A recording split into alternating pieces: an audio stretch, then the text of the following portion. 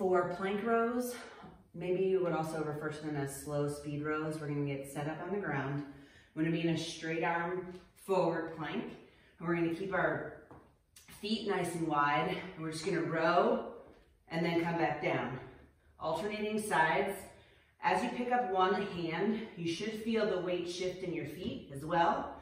We're trying to keep the hips squared up to the floor, so not letting them rotate at all. And we're just gonna move nice and slow from the left side to the right side, making sure we pull that elbow up and back past the height of our back.